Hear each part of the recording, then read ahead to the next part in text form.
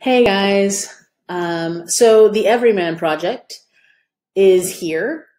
You got to see a little Lego version of Everyman, but now you get to read it. This is a different version than the Lego version, so please make sure that you read it. It will definitely clarify some things for you because they used a little of the original language in that particular Lego version. So please read this one.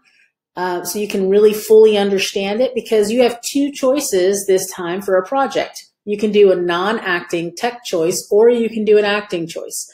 The tech choice would be choosing 3 characters from the play Everyman and designing a costume for each one. A costume should be designed as allegorical character, symbolizing that characteristic or trait. Use your imagination and creativity. All right, and project number 2 is another choice. This is the acting choice. If you would rather act than be a tech person, you can do this one. So this one is choose a scene from Everyman to recreate. You can work in small groups.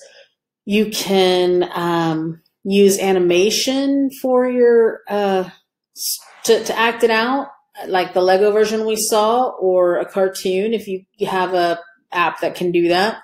Or you can work individually, acting out all the parts on your own. It's up to you, however you want to do it. Be creative. Have some fun with it. All right. We'll see you in a bit. Bye.